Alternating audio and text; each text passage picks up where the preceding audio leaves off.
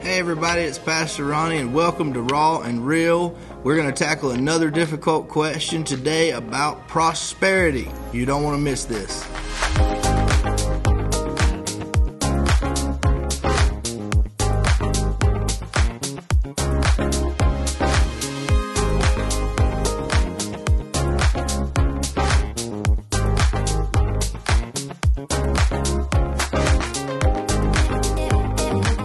The short answer is absolutely not, but I want to give some background to this question because there is so much confusion in the kingdom of God about wealth and prosperity and all of those kinds of things. There are prosperity principles in the Bible, but because a few preachers have perverted those principles, now anytime you teach those principles, you get accused of being a prosperity preacher. I have a message titled, Are You Blessed? That we'll share with you. And it's 47 minutes long because context is key. You need to hear the whole message and all the verses to be able to wrap your mind around the truth of God's Word. But the Bible says that Abraham was wealthy. And he was wealthy because of his obedience. He was rich in cattle, he was rich in silver, he was rich in gold. The Bible says in Deuteronomy that God has given us the ability to produce wealth. So having wealth is not a sin. The question is, does wealth have you? Having money is not a sin. The question is, does money have you? When Jesus addressed the rich young ruler, he had it going on. But when he said, if you want to be perfect, and that word in Matthew in the Greek means brought to maturity. If you want to walk in complete maturity, go sell all your possessions, give them to the poor, and follow me.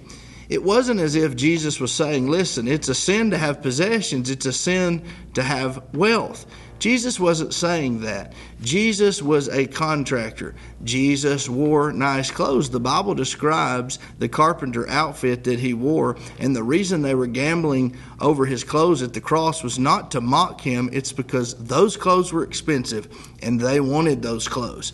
And so I will say this, it is not a sin to have wealth as long as wealth doesn't have you. But Jesus also said, that it is easier. Here's what it says, for a camel to go through the eye of a needle than for someone who is rich to enter the kingdom of God. What was Jesus saying there? It is harder for a rich man to enter into the kingdom of God and be spirit-led. Why? Because they have everything this world has to offer. It's hard for them. It doesn't mean they are exempt or they're not welcome into the kingdom of God. It means they don't have to rely on God like the rest of us.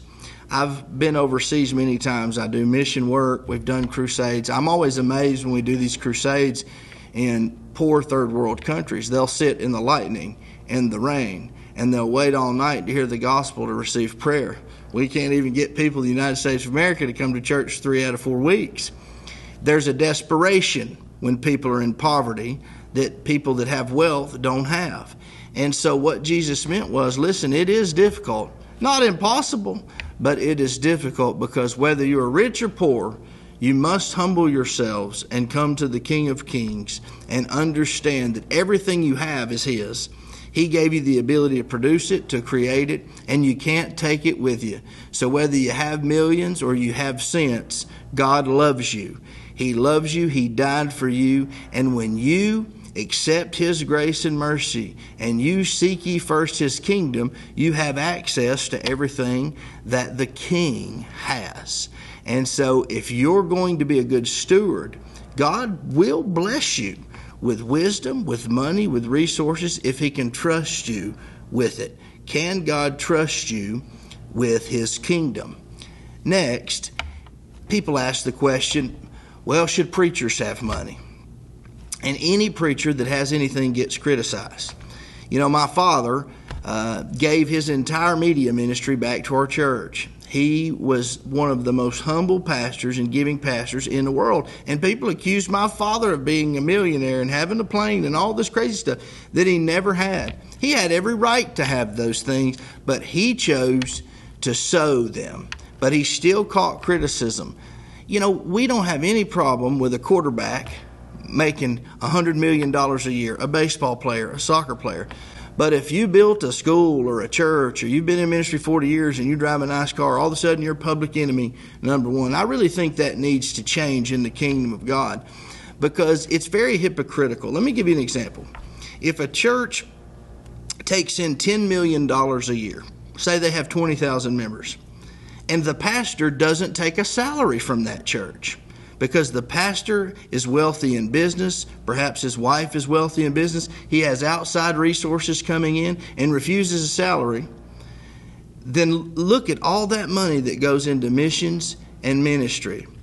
Likewise, if a church has 40 members, they take in $100,000 a year, and they're paying the pastor $80,000 a year, and they're only doing ministry with $20,000, which one do you think is making the biggest impact in the kingdom of God? You see, prosperity is not just about millions, it's about your heart. If you are a part of a church and 80% of the wealth goes to take care of one person, that's not of God either. Just because you don't have a plane and a mansion doesn't mean that you're operating in God's principles. So you have to be smarter than the average bear to understand this. Some churches that have the wealth do more, feed more people, lead more people to Christ. It's not a competition, but when you criticize a larger ministry, you need to understand the books, the percentages, the behind the scenes of even small churches. I say we all give each other grace.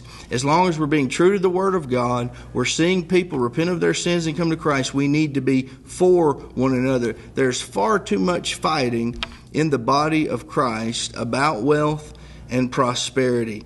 I choose to err on the side of grace, to believe the best about people. We have enough fighting in this world, and I don't have a problem with you being blessed. I can say for our church at Abba's house, 46% of what comes into this church goes to pay a staff of about 36 people. The rest of it goes into ministry. So we're a ministry of integrity. Ronnie Phillips Ministries International, the media ministry, is a ministry of integrity. We focus on the message of grace, media, and mission work to help people.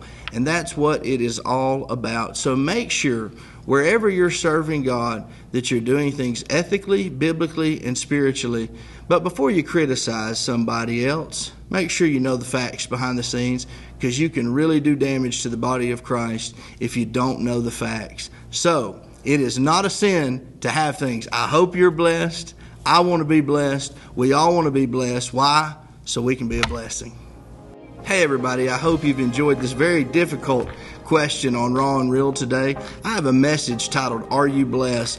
Has so much scripture in it, really gives you the raw and real for 47 minutes. We didn't have enough time to cover everything that has to do with wealth and blessing today, but if you'll watch that message, you'll subscribe to our content, you'll share it with your friends, you will be blessed. We hope you'll continue to tune in and follow everything we do. God bless.